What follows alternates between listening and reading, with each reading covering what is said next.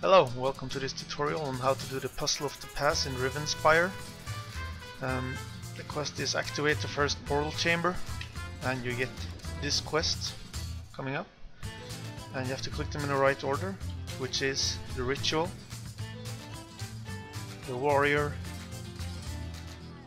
the mage, the tower, and lastly the shadow. After you're done with the puzzle, you head up, which is in this area of the map, Shrouded Pass. After you're headed out, you have to go to this chamber right here, which is called First Portal Chamber.